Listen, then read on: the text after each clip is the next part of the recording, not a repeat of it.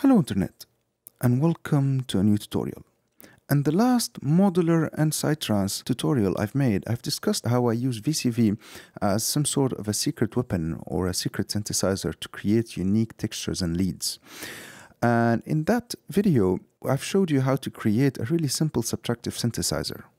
So now in this video, I'm going to show you how we'll expand this simple subtractive synthesizer to create a unique yet simple, effective and powerful FM machine using only the fundamental modules. Now, what does this FM machine consist of? Well, first of all, a powerful FM generator. 2, a bandpass filter, and that's going to be a really fun thing to do because the fundamental modules doesn't have a bandpass filter, so we're going to create it from scratch.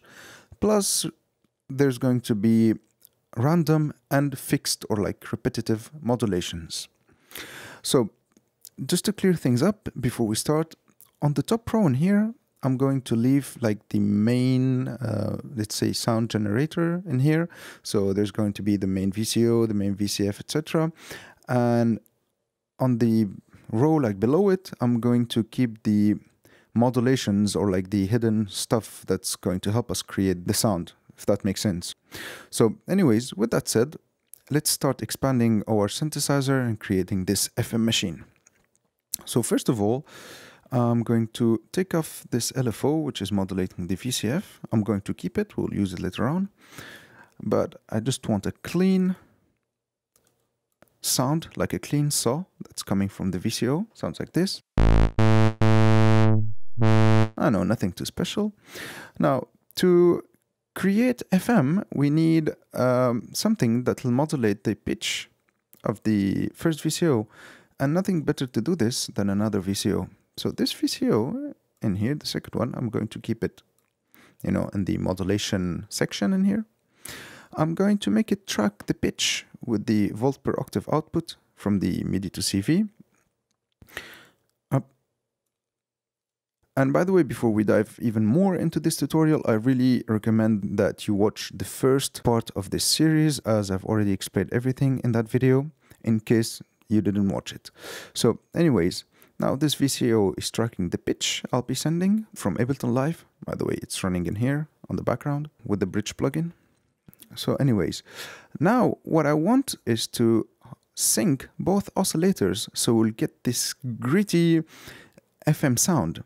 And for this, I'm going to take the square output of the modulator VCO in here, and I'll stick it to the sync in here, and I'll leave the sync options to hard. I'll put it on soft later on to show you the difference. And now I'm going to take this saw output in here and I'll put it in the FM input of the first oscillator in here. And now listen to what we'll get when I'll crank this FM CV knob in here.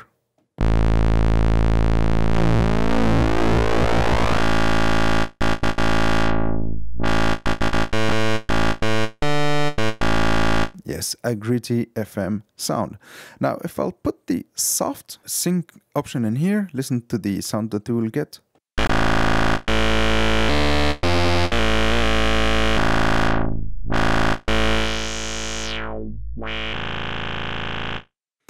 Personally, I prefer when it's on hard, but it's really up to you. You can do whatever you like. So now that we have our powerful FM generator, let's start creating our bandpass filter. So for this, I'm going to move these in here. I'll load up another VCF module in here. Now these VCFs or filters are actually modeled after the famous ladder filter from Moog, as far as I know. So basically they are 4-pore filters. This will give us a 24 dB per octave bandpass filter. So what I'm going to do in here, I'll set the frequency to the default, and to create this bandpass filter, we're going to feed a low-pass filter into a high-pass filter to create the bandpass shape, if that makes sense. So basically, I'll just set span in here, and now this is what we have only with the low-pass filter. It'll just keep the low end, and now if I'll feed it in this filter and I'll take the high pass filter out in here, look at what will create. The bandpass filter. So what we'll do in here, I'll just set to both filters to something like 1000 Hertz. And this is something really cool in VCV because we can be really precise and yet get this analog feeling to the sound. So, by the way, in case I went too fast, I fed the low pass filter into the high pass filter, and I took the output of the high pass filter and I've set it to the main VCA that we have in here. So now, listen to what we'll have. We got this curve in here. Now, what I'm going to do, I'll crank the resonance up a little bit on the low pass filter, because cranking the resonance on both filters will give us a lot of resonance and it won't be really beautiful, but cranking the resonance on only one of the filters will get us really cool results.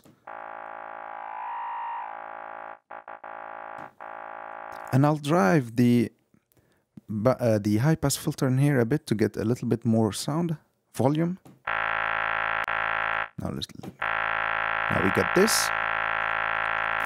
And now what I'm going to do, I'll modulate both filters with a random generator. And for this, I'm going to take the random module in here. And I'm going to take the noise module in here too, from here. And what I'm going to do, I'll give this random generator some white noise. So I'll put some white noise in it. So, you know, it'll be creating a really simple sample and hold sound. And I'm going to trigger it with the gate that we have, you know, from here, just like what I've done in the first video with the main ADSR in here. So every time I'll hit a note, the random generator will restart its cycle and give us a new random value, which is based on the white noise that we fed into it in here. And now what I'll do to dose the modulation that I'm going to give to both filters, I'm going to use a VCA for that. And this will help us like just give the right amount of modulation. So I'll take the step output from the random generator in here, put it in the in of the VCA, and I'll set the output of the VCA to modulate the frequency of both filters so they'll get modulated the same way. And I'll crank the frequency CV in here, or frequency controlled voltage, to the maximum, and like so we have one control for both modulations. That doesn't mean that we cannot bypass the VCA and create extremely unique modulations by offsetting the frequency CV knobs in here on the filters. Anyways, I'm going to set the random modulator in here to bipolar, because it can be unipolar or bipolar, and I want it to modulate in positive and negative values. And now, if I'll go to my Ableton Live, and if I'll create a really simple pattern like so,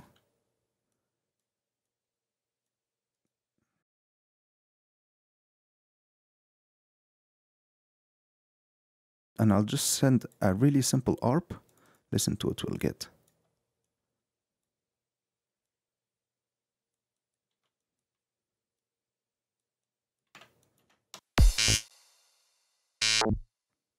Wait, that's a bit too fast.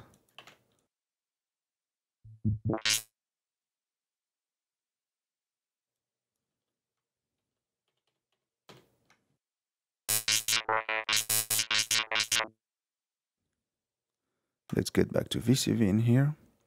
I have to set the shape of the random generator to 0 exactly, so it'll be stepped. And now we will get this.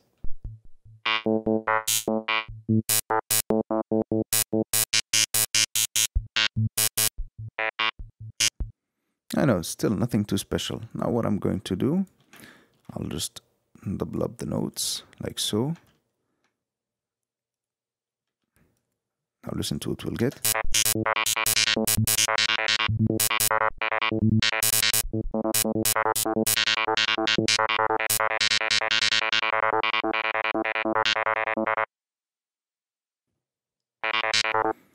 I just just need to loop this pattern here. Now we have this.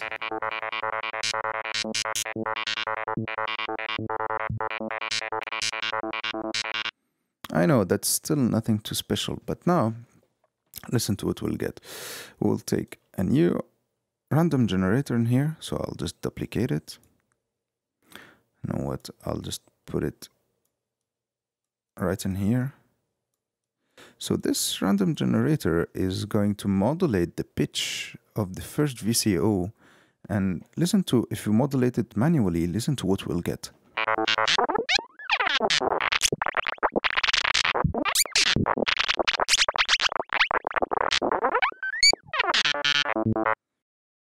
By the way, I'll just take these notes one octave lower.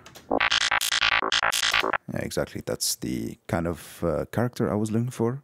And now with this random modulator, I'll set the shape somewhere random here. So this stepped output will be more as like a sample and glide kind of output. I'll put the scope in here, and this will help us understand stuff even more. I have to set it to smooth in here, and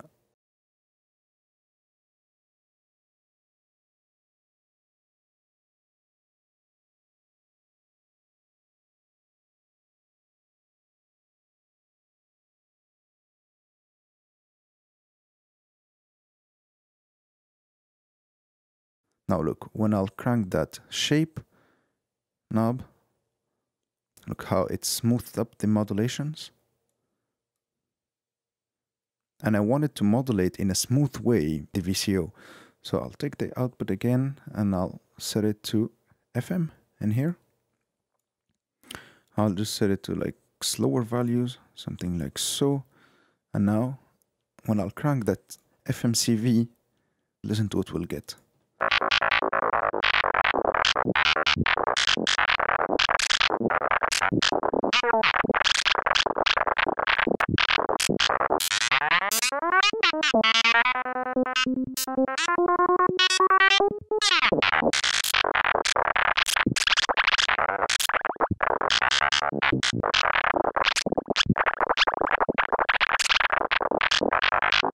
I really love these kind of sounds. They're organic, they're unique, and they're a bit hard to get with other type of synthesizers.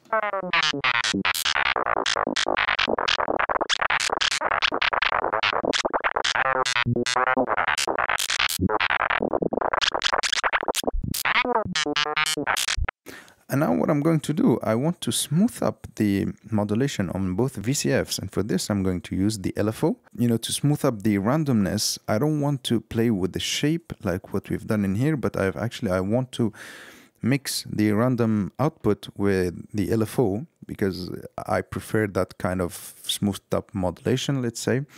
Plus we can play with the rate of the LFO, and this will give us even more possibilities. So for this, I'm going to add a mixer in here, and this will do exactly the job of the VCA, but it's going to, you know, mix the random and the LFO together. So I'll just take the output of the mixer, I'll set it to modulate both filters, just like with the VCA, and I'll set the output of the random modulator, I'll put it in here, and the in of the first channel, I'll take off this VCA. And now what I'm going to do, I'll put the LFO in here. I'm going to take the output of the triangle, I'll set it to channel 2. And now, if I'll take the triangle all the way down, listen to what we'll get.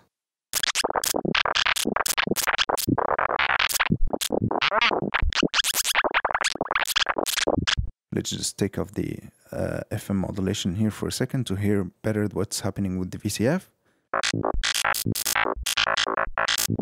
And now let's add the LFO.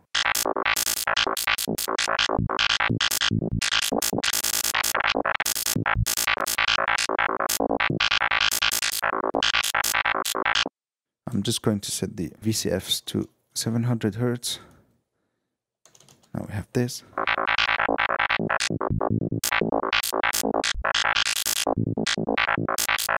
So without the LFO,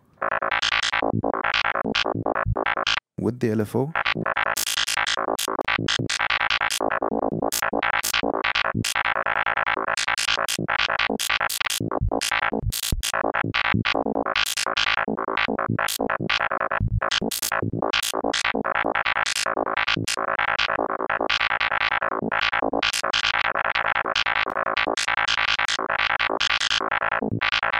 And now let's remodulate the VCO with the random generator in here.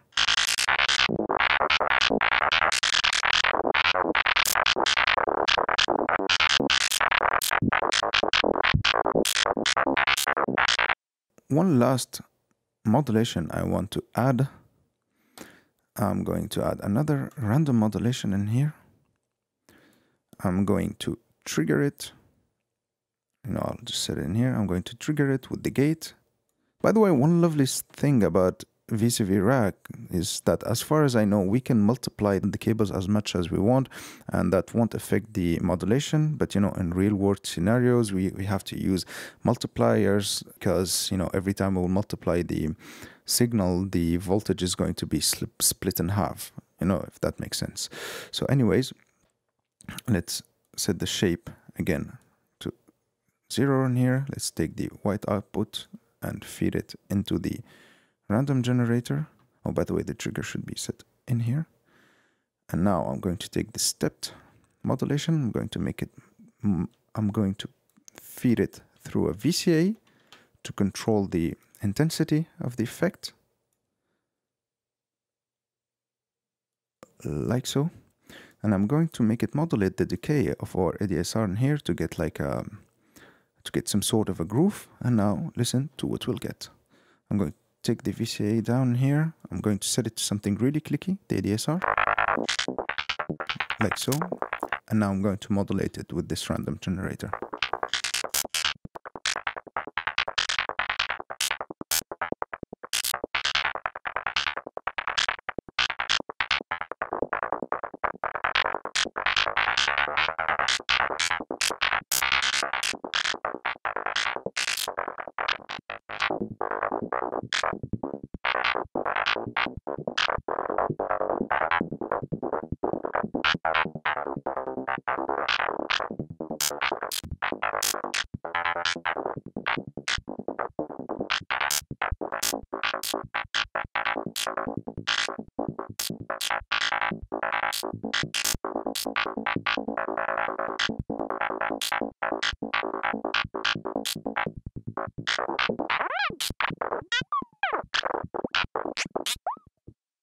And now let's give this channel some delay and let's listen to how will it sound with the kick and bass.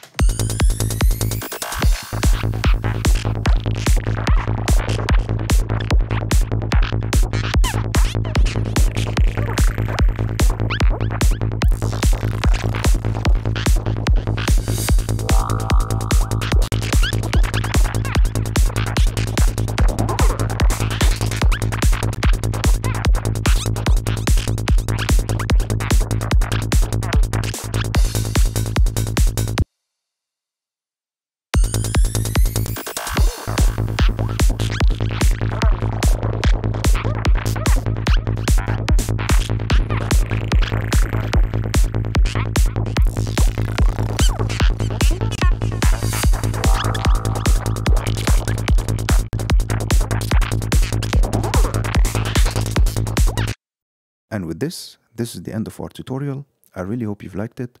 I really hope you've learned something new. And if so, and you want to help me make more tutorials, more psychedelic music, please consider becoming one of my patrons, subscribing and liking the video. Have a great one.